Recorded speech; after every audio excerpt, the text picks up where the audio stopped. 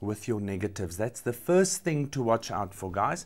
The second thing is that there's a negative in front of that squared bracket. Don't say this is h squared plus 4, because that is not the case.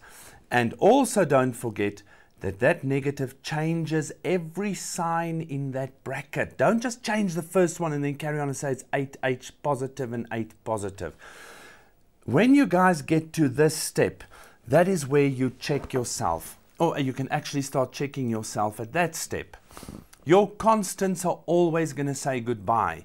And each term that is left must have an h in it to remove that h at the bottom. If once you've subtracted, there's another term, let's say with a 4, you've made a silly mistake somewhere. Go and look for that mistake before you continue.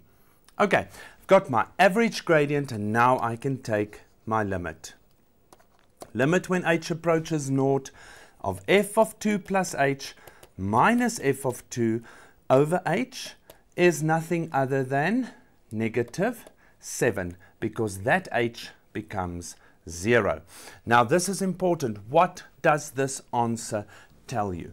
Usually if you take the limit f of x plus h minus f of x over h, it gives you a gradient. Now that gradient can be anywhere on the curve. At our specific place, this gives me the gradient, which is minus 7 at the point where x on this graph is 2. Now if I go back to the top, that comes to the second part of my question. Hence, find the equation of the tangent at this point. To find the equation of the tangent at that point, I need to know the gradient of the tangent.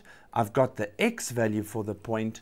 I am just short one more bit of information, and that is the y value. So I take my 2 back into my equation, x minus 2x squared. It goes in. I get my 2 minus 2 times that 4, and that gives me a minus 6. So I've got enough information for my tangent. I've got the y value of the same point where it touches. I've got the gradient. So immediately I can say y, be careful of your double negative, is equal to the gradient of the tangent x minus 2. All that's left is now to distribute. So y plus 6 is then minus 7x plus 14. Kick your 6 over, you get minus 7x plus 8.